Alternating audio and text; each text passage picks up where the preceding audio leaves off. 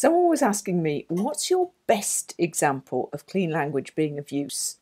It's a really interesting question because, of course, my head goes off into what kind of best is that best? Does he mean the most impactful? Does he mean the easiest? Does he mean the one I recommend most frequently? Does he mean the one I use most frequently? Does he mean the one that most people have reported being most successful?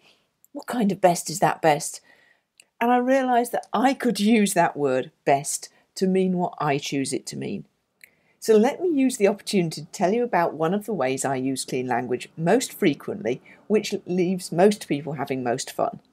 It's a little icebreaker that I use at the beginning of trainings or conferences or meetings. It goes like this. First thing is the setup, which is to make sure everybody has an answer to the question. When you are Xing at your best, you are like what? So X in that question could be something to do with the topic of the event. So if it's a training, I might well ask, when you're learning at your best, you are like what? And then I make sure everybody's got 2 clean language questions written on a piece of paper. What kind of X? And is there anything else about X? So far, so good. I get them lined up in 2 lines, facing each other, standing, so that everybody's got one partner. People on one side start by saying, when I'm learning at my best, I'm like a sponge, for example, whatever their answer is. And the person on the other side asks them some clean language questions. What kind of sponge? Is there anything else about that sponge? They ask as many questions as they can squeeze into usually a minute. And then I ring a bell or blow a whistle or make some kind of noise, and they swap roles.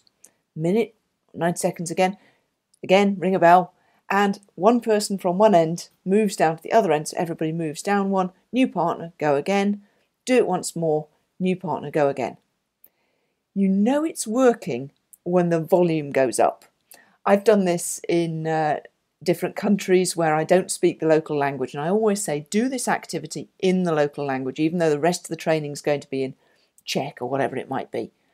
And you can tell it's working because the volume goes up, the uncertainty goes down, and people just start smiling and laughing and having a good time, chatting about their metaphors for when they're learning at their best, asking each other questions, finding out things they never knew about themselves, and it's just good fun. I do very little briefing up front, and when I debrief it, so if part of the thing is learning about the clean language questions, I always ask, what did you notice when you were asked the questions? And that will really indicate just how much people enjoyed it, how much people learned about themselves. Because of course people are going to be uncomfortable when they ask these new questions for the first time. That's a given.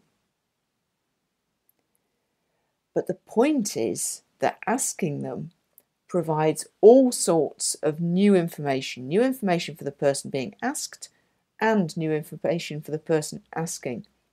And they learn to have a first experience of the clean language questions. They learn about using the other person's words and about listening carefully enough to use the other person's words. So I think that's one of my best ways of using clean language. What's yours? Please comment below the video.